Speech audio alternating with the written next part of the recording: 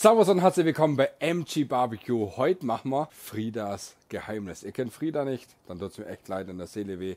Frida kennt jeder. Frida ist eine absolut sexy, schöne Frau, die wo richtig geil kochen kann. Und da haben wir ein richtig geiles Geheimnis, nämlich Fridas Geheimnis. Und da machen wir das Gericht jetzt. Ihr kommt das näher her, da zeige ich euch die Zutaten und dann let's go. Richtig schnelle Geschichte. Hier haben wir Nudeln vorgekocht, so kleine, keine Ahnung wie man die nennt, nimmt einfach so kleine Nudeln, wie keine Suppennudeln, aber halt so kleine. Wichtig, Nudelwasser braucht man, nicht wegschütten. Hier hatten wir 500 Gramm Rinderhackfleisch, mittlerweile sind es noch 350, der Rest ist bei mir drin.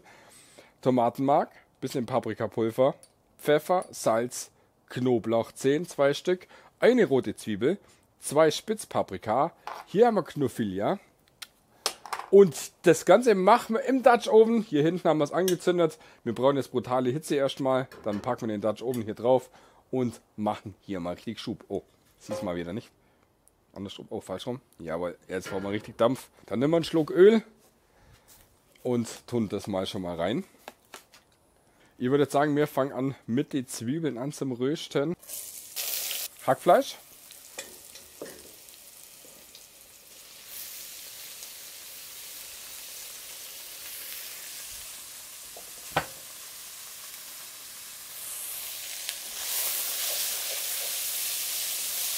Guckt mal, das hat richtig Schub, richtig Dampf, richtig geil.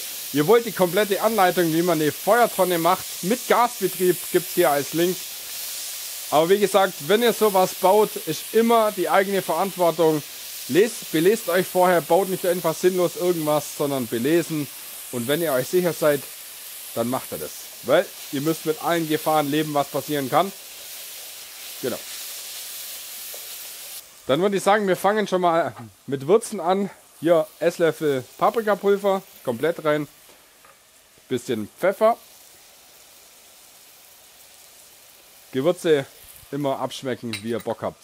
Da gibt es keine Linie. Die anderen mögen mehr Salz, die anderen weniger. Also von daher macht es da ein bisschen rein, wie ihr Lust wollt. Wie ihr es einfach haben wollt. Ihr wollt aber das ganze Rezept nachlesen oder sogar ausdrucken. Hier unten wird es eingeblendet, www.mgbarbecue.de.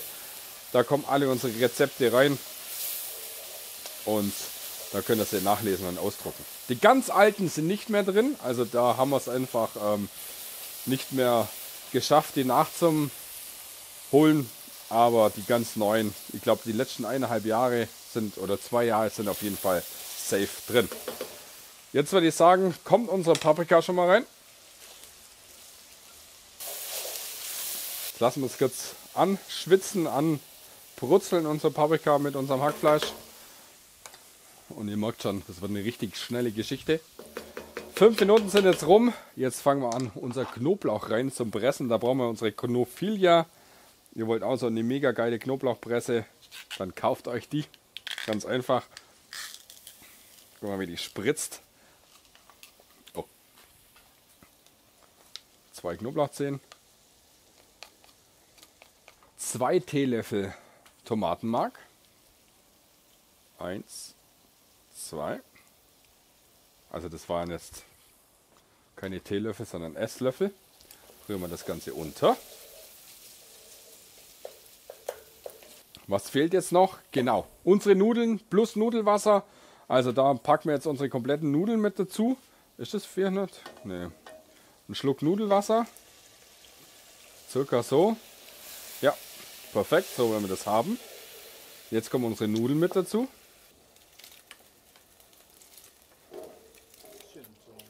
Und wir haben uns jetzt gerade ein bisschen entschieden, ein bisschen Bums da reinzubringen. Wenn wir schon nicht bumsen, machen wir ein bisschen Bums ins Essen. Da haben wir die schöne Soße von Alex bekommen. Die hat ein bisschen Schärfe. Also, wir machen jetzt mal rein, oder? Du sagst Stopp. Okay. Stopp. Okay. Bist du wahnsinnig? Du hast gesagt, mach rein. Ja, ich wusste nicht, dass du gleich so anfängst. Ich wollte erst gar nicht hingucken. So. Ich würde sagen, Fridas Geheimnis ist fertig. Guckt euch das an. Boah, das riecht schon scharf. Ich glaube, das war ein bisschen mal wieder übertrieben, aber das ist so mein Leben. Mein Leben besteht nur nach hoch und weit und viel. Und von daher lassen wir das Ganze jetzt noch ein bisschen aufkochen, so 2-3 Minuten. Und dann sind wir auch schon soweit. Ihr wollt, wie gesagt, das ganze Rezept nachlesen, könnt ihr das gerne tun. www.mgbarbecue.de. Oder ihr wollt auf Instagram uns folgen, dann auf mg-barbecue. Ihr wollt auf WhatsApp uns folgen, gibt es natürlich auch, macht der Infobox auf, macht da allgemein die Infobox unten auf, da stehen alle Informationen drin. Wer uns ein bisschen verfolgt und auch das gern mag, macht die natürlich auf und folgt uns ein paar. Wer sagt, boah, das hat er gar keinen Bock, lässt er einfach bleiben. Vollkommen in Ordnung. Ich würde aber sagen, wir machen jetzt das Gericht runter, oder? Bevor wir jetzt noch weiter irgendeinen Scheiß laber. Wenn wir das Gericht jetzt mal runter. Heiß! Du hast da nicht Doch! Mal wieder. Das ist nicht normal. Das ist wie Homer Simpson. Oh. Oh. So. Hallo Lucy.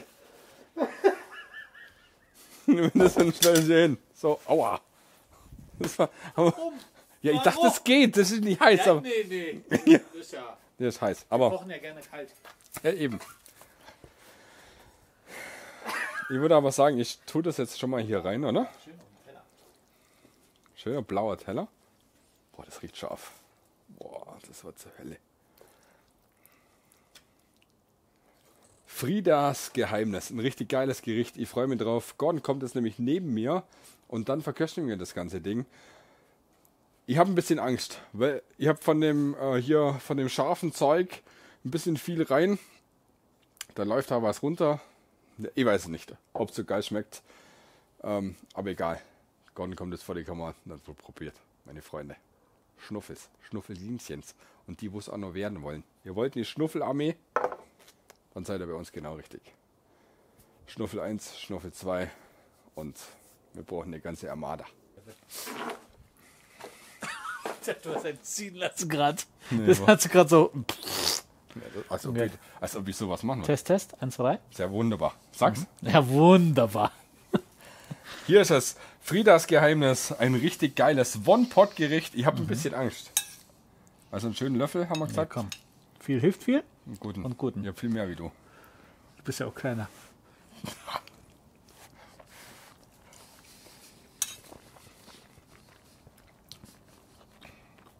Ja, scharf. Aber gut essbar. Aber scharf. Lecker.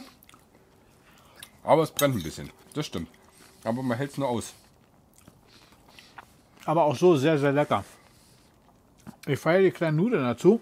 Das ist einfach absolut perfekt. Passt super auf den Teller Und was jetzt und auf den Level auch. Was jetzt aber noch richtig geil wäre, meine bessere Hälfte hat noch einen Joghurt-Dip dazu gemacht. Das war natürlich richtig geil. Einfach ein bisschen Joghurt.